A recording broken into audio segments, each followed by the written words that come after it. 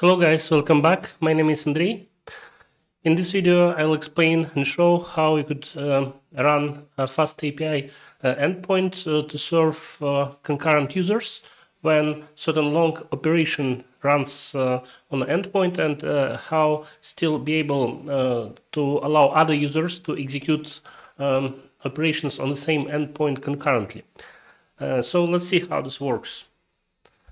And yeah, by the way, there's a standard way to enable concurrency for FastAPI endpoints using async await.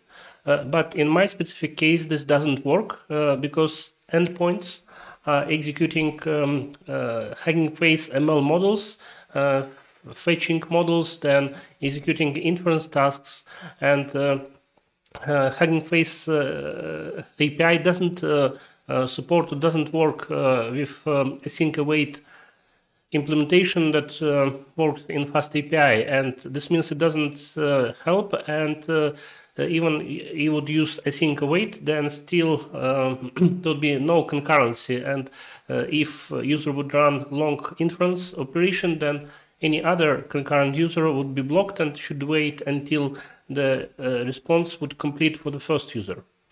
But luckily, there is a way to scale up FastAPI application with multiple workers. When you run FastAPI application on a Concurrent server, then when during a startup you could set multiple workers, specify how many workers you would like to use to run this FastAPI application, and then the first user would be served by the first worker, and until this long operation for the first user would run, if second concurrent user would come, he'll be served by second worker without any blocking. Of course, if many users would come at the same time, then they'll wait, but it all depends on your infrastructure and hardware and the service. So if you plan to serve multiple concurrent users, then you should have stronger hardware and start multiple workers, and then it should work fine. In more complex use cases, probably you would deploy multiple Hugging Face instances and do clustering and so on. But for the simpler cases, starting up multiple workers works fine. And let's see how this works. So this screen, this is the basic endpoint that returns statistics. If I click execute, I get instance response. Response is instant.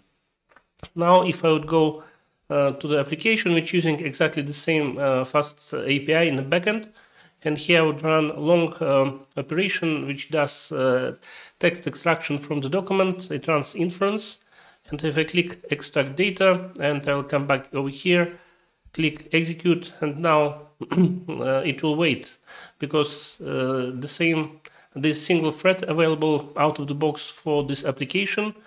And since this long operation executed by another user is still running, then the second request, concurrent request, is not processed until the first one will be complete.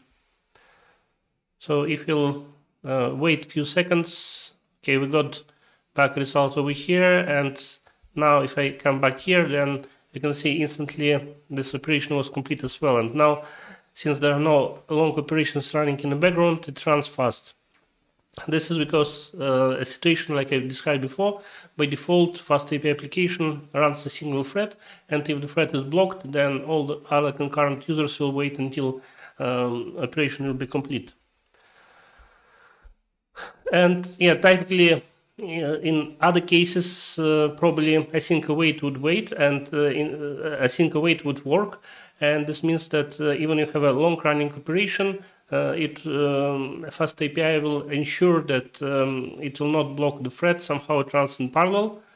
But it's not the case when using, for example, Hugging Face API, and I'm sure probably some other APIs if you would use that would not be compatible with FastAPI async await implementation, you will get the same thing.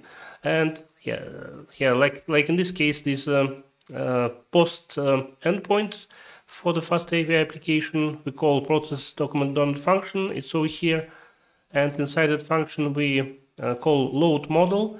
and we load Hugging Face model here, and this code is not compatible with async await this API code, and then when we execute inference over here, we generate the output for the text output based on an image using the model. Then this code is also doesn't run with async await.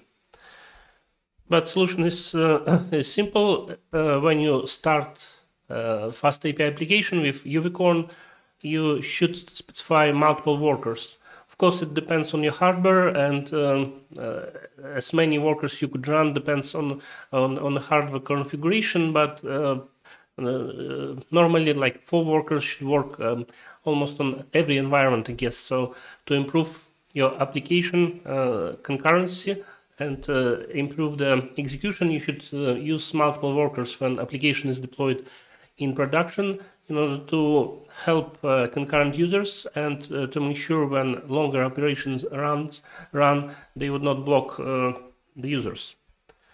So this was a quick hint, and probably if you already working with FastAPI for some time, you will be familiar with this. But for the people who are just starting with FastAPI, I think it will be very useful to understand, because out of the box, when you just start FastAPI application, it doesn't support concurrency out of the box.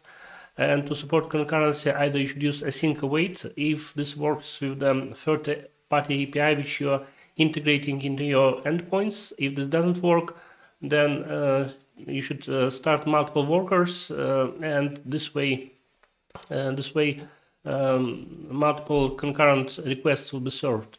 Because let's say first longer operation will be handled by the first worker, and when concurrent request will come, then the server will check that the first worker is still busy, and it will assign the task to be done by the second worker, and so on. So thanks for watching, and see you next time. Bye.